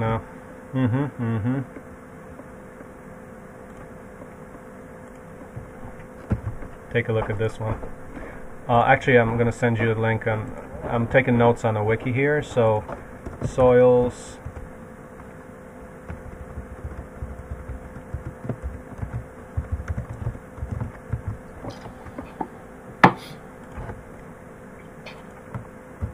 Okay, so I'm taking notes. Take a look at that. That's the link. Oh yeah, there. Take a look at the wiki page. So the first link there, if you click on that, is the soils. Ah, you created a page for me. Yep. There you go. And then there's soils. more.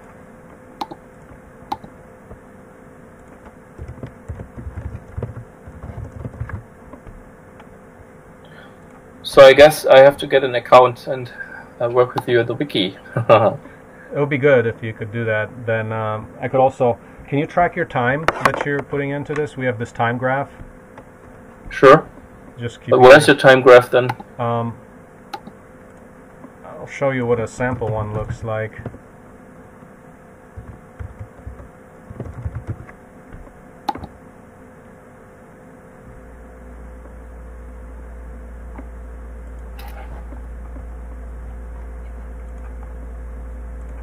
That's what it looks like this. Take a look at this link. But yeah, like I just keep track of what I do, so I can put that in once you create a log, like have a Marcin log. So you do like Johann log and just log your stuff in there. So it's an easy way to communicate with a lot of people. Yeah, but that's what it looks like. I can embed that once you set up your log. So there's soils now. Yeah. I can do that, no problem. Okay. Microhouse genealogy. And I'll show you the foundation that we've done before, so I'd actually like to get your comment on it. Maybe you can go through my calculations, which everyone has refused to do it to date. I was trying to ask engineers they wouldn't touch it. They're like, no, because of liability. Yeah, it's the same here. So for every building, you need to get your own. Like you need someone to look it over from the area. You know, that's generally how you need to do that. I don't know how you should do it, because engineers, they study for a reason. All this stuff, but on the other side, I don't know about the laws in the United States. So. Yeah. I mean, are you free to just build your homestead or not? Yeah, I don't know. Yeah, here we don't have building codes actually. In Missouri, especially, I know other federal states that have, right? This particular county here, there's a couple of counties, few the counties county. yeah. So not a lot of places have that freedom, but we do here. If you look at the Microhouse genealogy, so it refreshed the Johann Koenitz page. Yes. Then go to Microhouse genealogy. There's a so you can take a look at what we've done before, and I want to look at this one calculations development spreadsheet. Let's see. You know, when I calculate, I will calculate so it works with the European code, like Eurocode, because all my calculations are towards it. So it's not like it's out of somewhere. So it's actually complying with technical regulations in Europe. That's for sure. But still, I will always need to write that you need to have an engineer to look it up just for insurance reasons. I will sell it as a general calculation, and it's just for, I don't know, like running the numbers, you know. But obviously, I will do it right. But yeah, that's the bullshit, you know. Yeah, I'm gonna go find. Not sure I can find it right now, but there's. I did a page on, like, basic calculations. I'll show that to you. See if you can comment on that.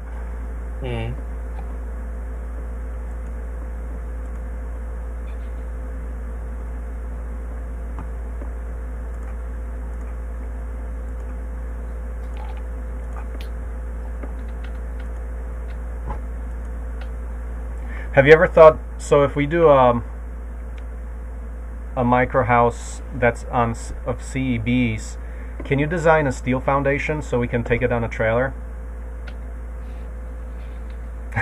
Yeah, like I have trouble finding the English words.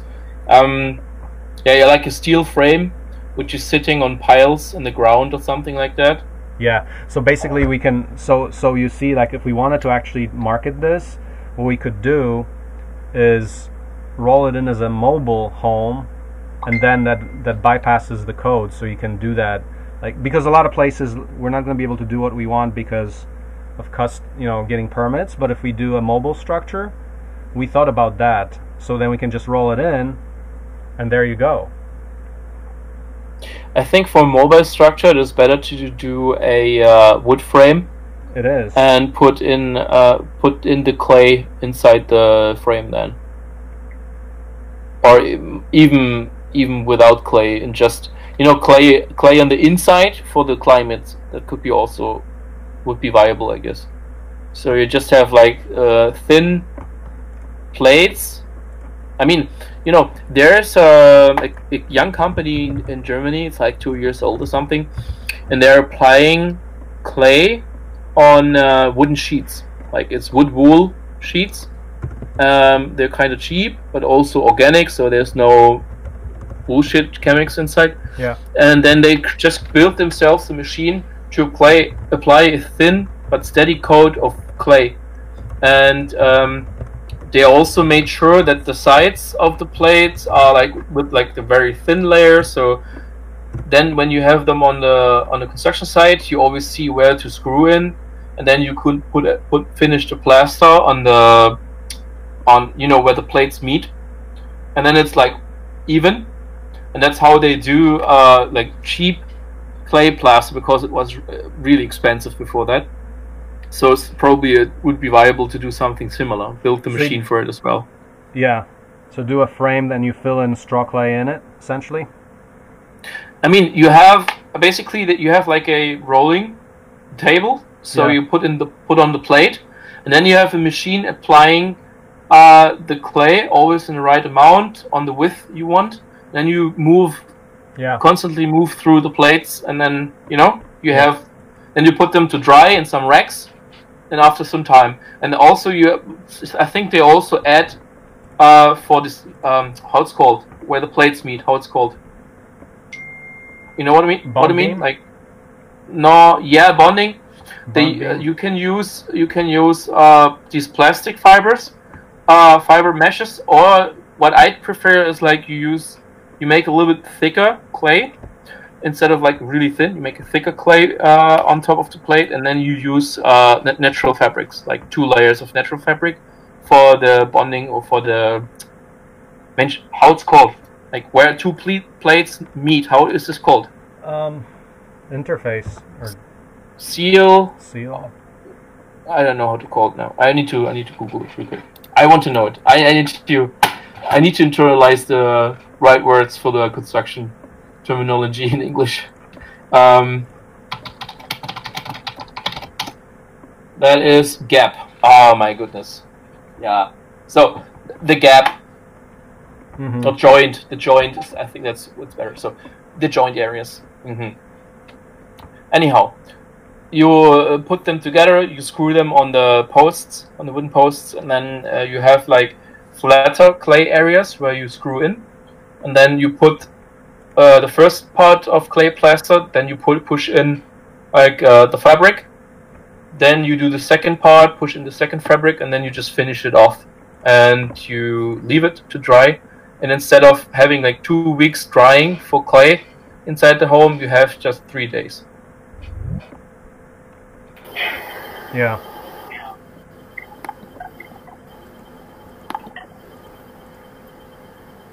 Oh, we have fellow Jitstar here. Oh, Ferdy?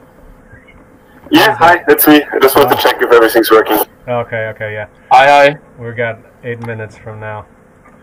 Just finishing up. Alright. So you can see me. I'm sitting in the dark, but I go inside with a small light. Okay. Yeah, Johann, what else do we need? I already saw you, it's fine.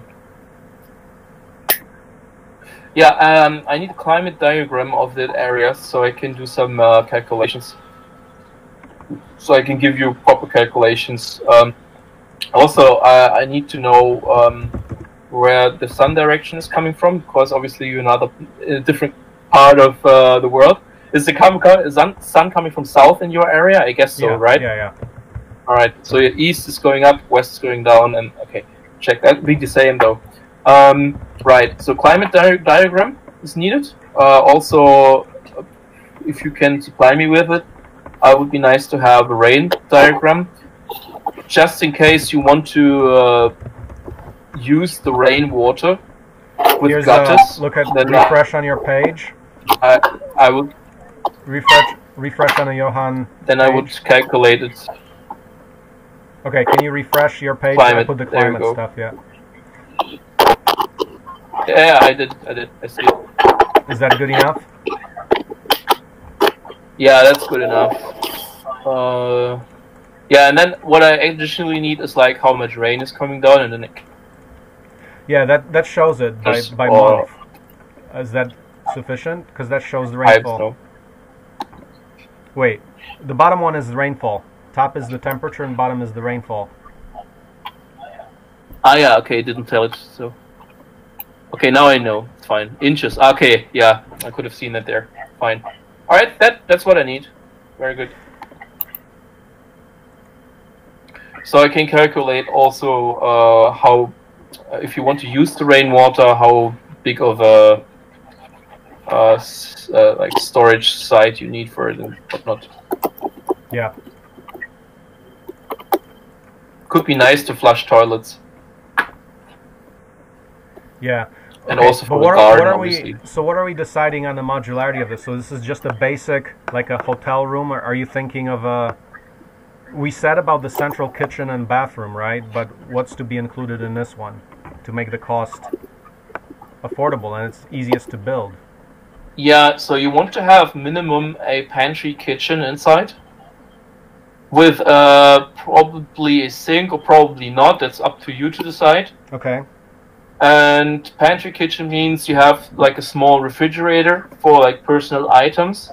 You have like a small space for like tea cups, for a coffee machine, for some water, whatnot, and also some plates, probably, if you want. But that's the minimum standard for a hotel room, basically. And I mean, you could always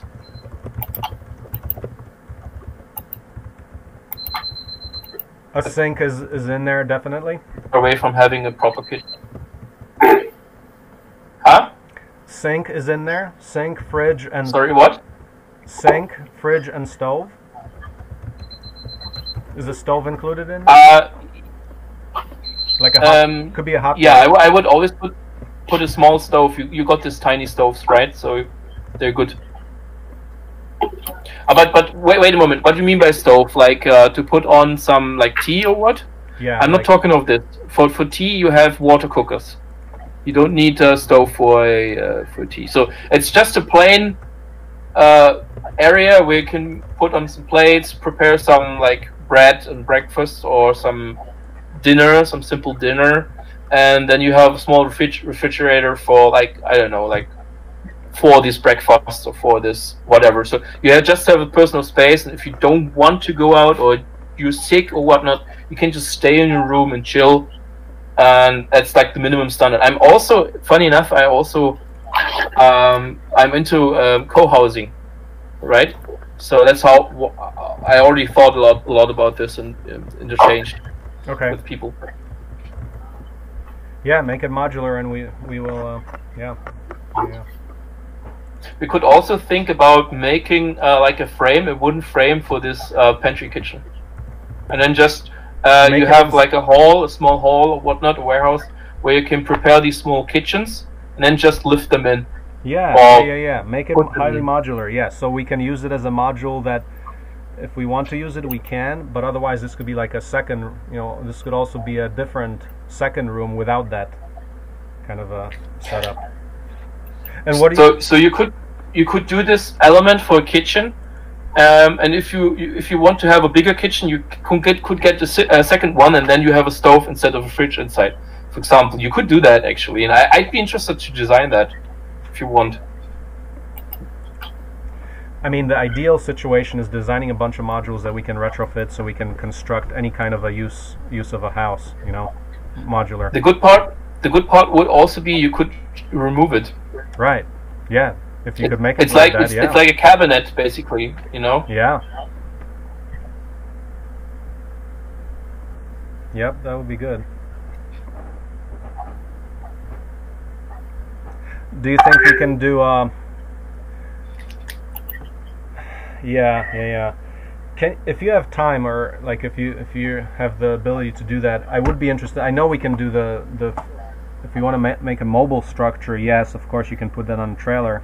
But what would it look like for feasibility for a CEB trailer? Like, is that even feasible? Because CEBs are going to weigh a lot. They're going to be very heavy. Yeah. So the question is, how much steel do we need in there to make it hold all that weight and still be transportable? Like, thinking of it as a product that we can actually build according to our extreme manufacturing model, where we get a whole crowd of people together, and then we can maybe even make it in a different location and then truck it onto a site, which will be relevant in some locations. Say we don't have the space to build like a microhouse in a city because there's no space there for people even, but we can truck it in and build it elsewhere. Yeah, steel and clay are not good friends. Why not? There's some chemical reactions going on, and steel like to rust even if you paint it with specific stuff. So that is not a big problem. You can just hull the steel. You can hull the steel with some other material, and then you're good. Just saying. When you talk, I just already think about what the problems are and how to solve. No, that's good. As we say around here, just put a scumbag on it. Yeah, wait, I do a quick sketch for you how to do that. Alright? Just give me a sec. I got 40 here at 1 p.m., so I don't want to run into that, though. Okay, wait. Yeah, it's really quick. I make a photo of it, and then you can see it really quick. It's really simple in terms of statics. Okay. So, what you want to do is you create 2 frames. Right? You create a bottom frame, you create a top frame. Then you make them really sturdy.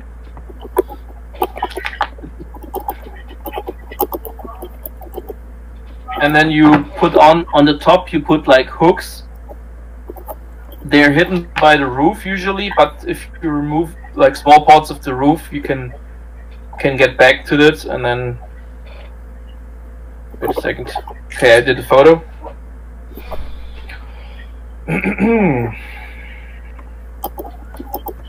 And probably you also need to stiffen it up, but probably it will be enough to just stiffen the bottom and top part. So wait, I put on the camera real quick.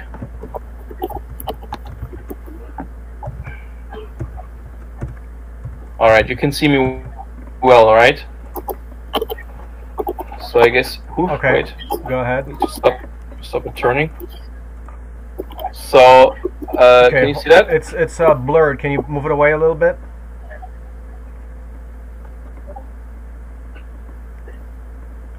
Okay. Yeah, I can see basics of it. Yeah.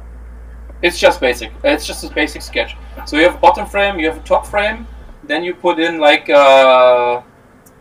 it's like a turn around U shape made out of steel on the sides, like not on the corners. So you have like 3 corners basically.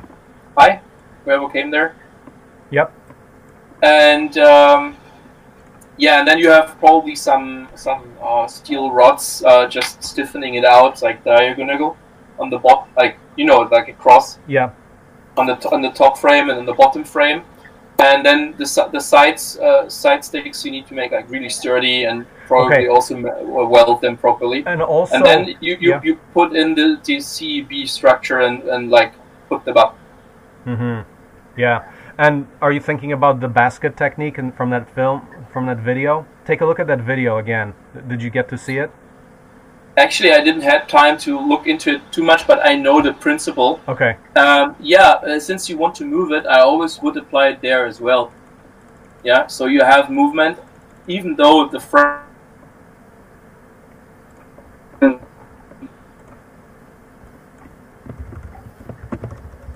We also.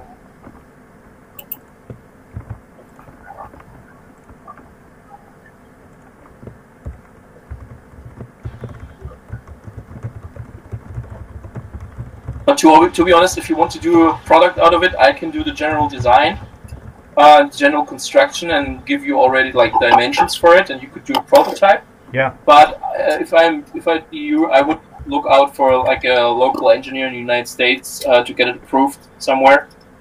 Just do it by some kind of American code, and then you're more sure that it would go through in the different counties. Yeah. No, absolutely. That's of course.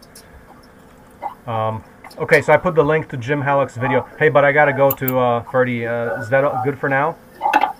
It is good for now. So I will start making some sketches and get some ideas, and I guess in 1 or 2 weeks we can get together again. It sounds good. Alright, I will hit you up. Alright. Okay, Johann, thanks a lot. So we'll be in touch. I'll send you some more info on regarding the recruiting for the STEAM camps, if I can pass that on to you, see if we can find some people. Thank you. Oh, thank you. I am looking forward to work with you guys. I love the project. Thank you very much. Yeah. Okay, we'll talk soon then. Yep. See you then. Take care. Thank you for your time. See you. Bye-bye. See you, Ferdy. Bye-bye.